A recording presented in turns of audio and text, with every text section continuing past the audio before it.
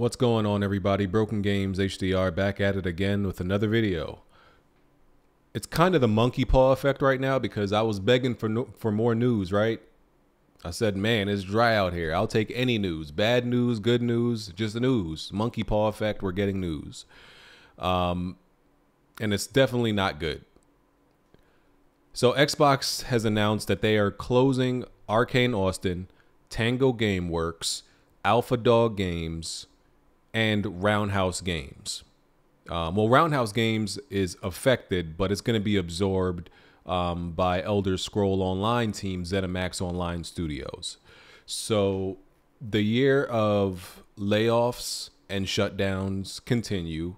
I actually thought it might have been over, at least major stuff. I thought little sprinkles and of layoffs and shutdowns would be here and there, but I honestly thought like it might have been over at the beginning of the year. We thought we were done. But no.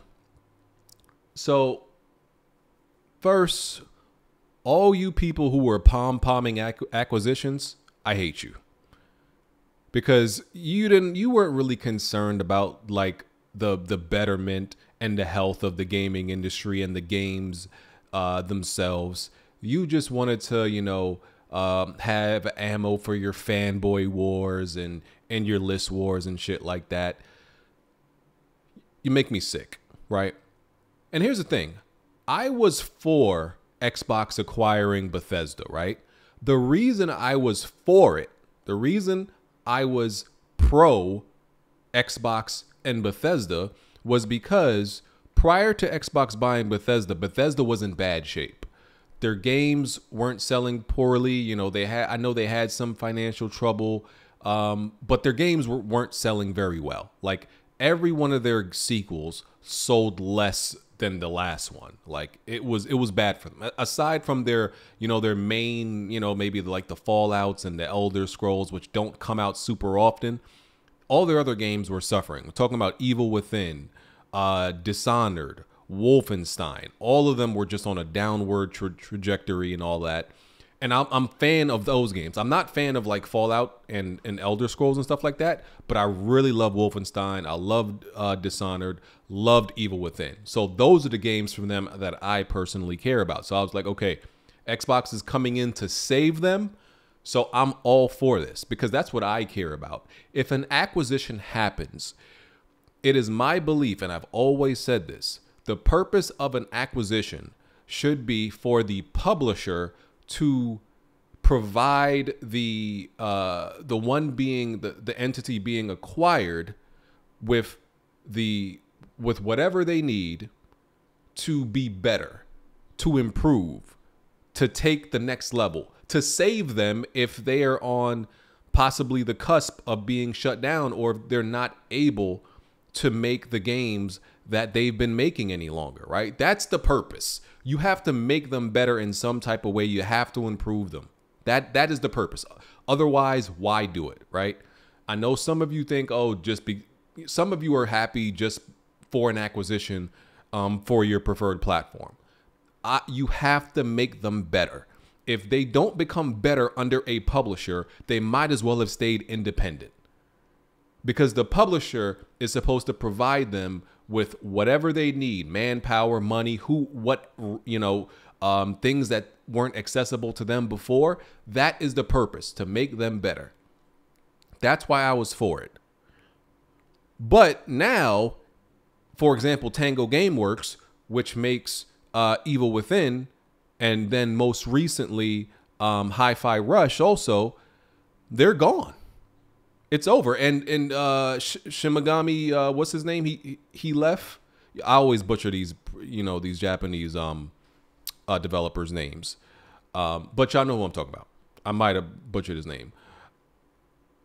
I said Shimagami. That's the name of a video game. Y'all know who the fuck I'm talking about. Dude, right? I'll Google his name in a second. Y'all got to forgive me, Japanese developers. I always fucking butcher y'all name, every single one of y'all. But they're gone. So that acquisition for me personally is now pointless. I'm getting nothing out of this.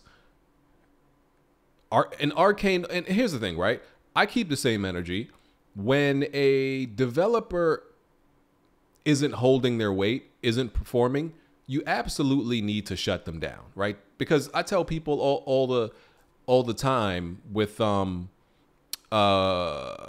like Japan studios, with Sony and anybody else that they shut down. I'm like, bro, they weren't selling games. They weren't selling. They weren't making good games. Listen, I'm still waiting for Media Molecule to be shut down. I think people like were confused at my obsession with like with my hate for Media Molecule. People are finally coming around and kind of understanding, like, bro, I kind of get it. Like, how is Media Molecule still around and all these other developers are getting shut down? It's very confusing. They obviously have somebody at Media Molecule has dirty pictures at somebody very high up at Sony. It's Shinji Mikami, right? Is that it? Shinji Mikami, yeah. I was thinking about some goddamn, I called this man a video game. I was about to say Shimigami Tensei or some shit like that. But he left like last year or 2 years ago. And that was a bad sign because he was like the brain behind that studio. And bro, it's like the more people love to talk about how much money Microsoft is making. I peeped a while ago and I said this, the more money they make, the more money Microsoft makes, the worse Xbox gets. Because any objective, I think, Xbox fan will admit the best era of Xbox was the 360, and it's only gotten worse from then. And even with I think you can argue, even with the Xbox One, it still wasn't as bad as now. So they didn't open up, Microsoft didn't open up that wallet. Satya Nadella didn't open up that wallet until, what was that, like very early. It was like a little bit before this generation started, but it was going into this generation, you know, when they made all the acquisitions. That was like 2018, 19, around that time, when they were like, listen, we're going to open up the checkbook. We're going to buy studios and all that stuff. Give this gaming division money. And ever since they gave the gaming division money, it's been nothing but bad shit. It's been negative shit. It's been bad decisions, at least from the perspective of the Xbox gamer or gamers in general. People were pom-pomming and doing backflips in the street because, oh, you acquired Bethesda, but then, you know, the big one was you acquired Activision Blizzard. Oh, yeah, they were so freaking happy about that. And all of this shit has just really, it hasn't produced anything to warrant all the hype it got. This acquisition has not produced the fruit for all as big of a deal as it was. Yeah, the what we got from it doesn't match. It does not match, bro. And it's so funny because, like, when you tell Xbox fans, the false prophets, y'all know who they are, right? They're out there preaching about engagement numbers, all the shit that they say doesn't matter anymore and does matter. And y'all got people to fall for that bullshit and that propaganda telling us, oh, it's not about sales, it's about engagement numbers and all that shit. Then why do all these goddamn studios with these with these braggadocious engagement numbers, why are they getting shut down? If those engagement numbers mean so goddamn much, why is this getting shut down? And some games with high sales get shut down too for other reasons. I'm not saying they don't. But if y'all really believe that, oh, these engagement numbers mean something, and we've been telling y'all, bro, stop falling for these engagement numbers. Oh, you're just a hater. Oh, you're just a pony. No, anybody with common sense can see that these are just inflated numbers that mean nothing. I got flack for saying, bro, these engagement numbers don't mean shit. With Starfield, with Hi-Fi Rush, with whatever it is, these engagement numbers mean shit. Because There's a story behind them that they're not telling you. Okay, 20 million people play Starfield. Okay. How many people beat the game?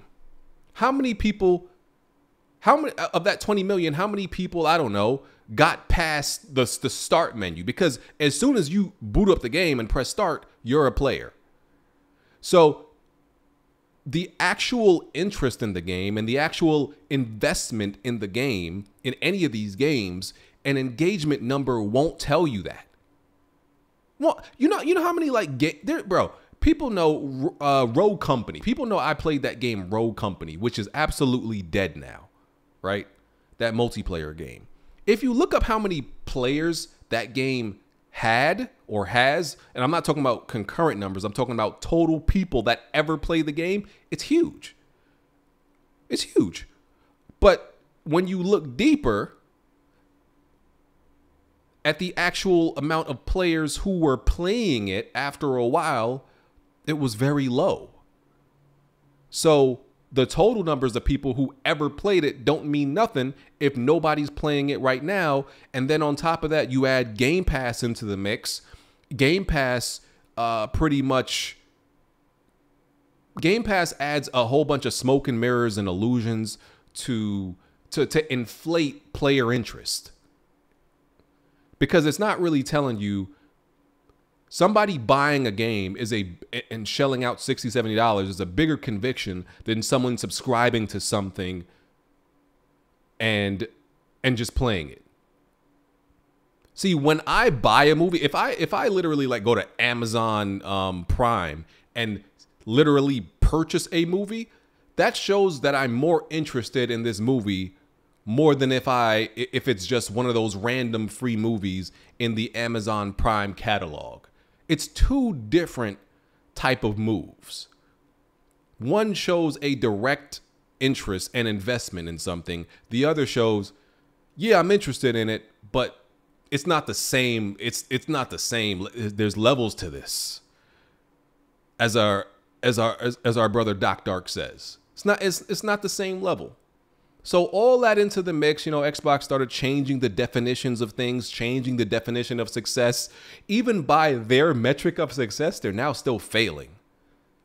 By their metric, they changed the metrics of success that we always abided by to a new metric, and now they're failing at that. We saw those Game Pass numbers. You're failing at that. That's not growing. Engagement numbers, you're failing at that because you're shutting down studios. Bro, how much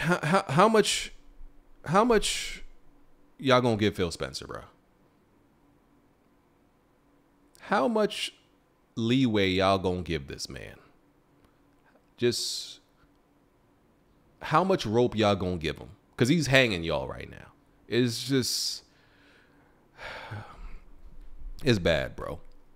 It's bad. Because as the publisher that makes the most money, which is what people brag about so much, they should be the ones, and I'm not saying even the ones with the most money don't have to make some of these decisions, but you would expect this type of stuff from them the least. You would expect them to produce the most and shut down and close the least. And it's just been... It's not been worth it. It's clearly not been worth it, bro. And this doesn't mean that, like, of course, PlayStation and Sony has their own problems. That's a different topic. Nobody's saying that they don't. But God, like, bruh, it's like a year ago, I wasn't subscribing to the whole Xbox is vanishing and slowly going away. I always looked at that as honestly just fanboy discourse and, just bullshit. I never really subscribed to it. Bro, this shit is real. With all the moves they've been making, it's like that meme. Well, I forgot what them dudes were that, that they always made the videos with the dude. He would like do the peace sign and just disappear slowly. That's Xbox, just slowly disappearing. The Xbox brand slowly going away. They're like, What does Xbox do to make their fans happy? What have they done in a long time to actually make their fans happy, bro? I couldn't tell you. I couldn't tell you. It's been a very long stint of just unhappy Xbox fans. And I'm really only upset about like Tango Gameworks. You know, the other stuff sucks, but because I care about Dishonored, Wolfenstein, and Evil Within. Now, to me, it's like it's not a guarantee if we get any of those. Nothing's a guarantee. And then you had people, right? When Xbox makes all these acquisitions, you had people like, oh, we're gonna get this and we're gonna get this, and they're gonna bring back all the legacy IPs. They're gonna bring back dormant. Are you? And I was looking at it like, y'all are dumb as fuck. Like, yeah, I expected them to keep going with current IPs, some recent shit, and continue them. Some of you mofos was talking about, oh, they're gonna bring back Negro Infamous. That's what I call it, because I can never remember the name of that shit because I never actually played it. What was that shit called? Prototype. Y'all thinking they gonna bring back Prototype and they gonna bring back this and they gonna bring back that. Bro, they can't even get their most important shit in order. Their biggest titles in order. And you talking about they're going to bring back some obscure random game that probably ain't even going to sell? Banjo-Kazooie? Are y'all? Oh, yeah. Yeah. So none of y'all can buy it. So it could just fail in Game Pass and they could brag about engagement numbers again and it don't do nothing. Y'all thought Game Pass was really the savior. It ain't. It ain't. Shout out to all the Xbox false prophets that have been selling y'all false dreams and hopes and selling y'all lies. Yeah. Man. It's crazy. It's crazy. Let me know what y'all think about this. I will catch y'all on the next video. I mean, at least Arkane is still open, by the way. It's just Arkane Austin specifically shutting down, and they're the ones behind Redfall. So them, you could say they definitely deserve that. If this was only Arkane Austin, man, I don't even care. I don't even care. But like, just all of it together, bro. It's bad. Hit the like button. Follow me on Twitter. Hit the notification bell. All that good stuff. Catch y'all on the next one. I'm out. Peace.